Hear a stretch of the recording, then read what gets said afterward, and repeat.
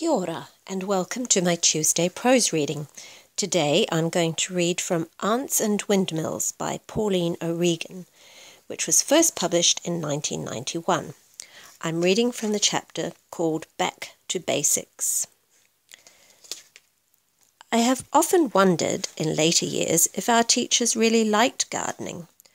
Perhaps some did not, but they had no option but to teach us how to till the soil. The agricultural advisor visited our school at least once a term to inspect the gardens and to question us on matters agricultural. Mr. Don landscaped the flower gardens out the front of the school, and we grew flowers, planted shrubs, and trained creepers over trellises. But just as important were the vegetable gardens we cultivated in another part of the school grounds. I had no taste for gardening, and what was a joy and respite for some pupils was a tiresome chore for me.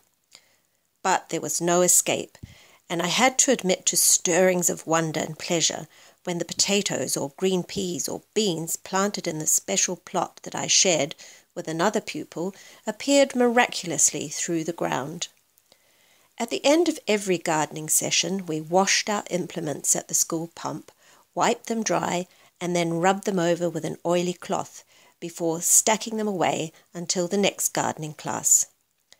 It was not lost on me that the spades and forks in my father's vegetable garden had never seen a wash, let alone an oil, so I secretly fumed as I oiled the school hose and rakes and trowels.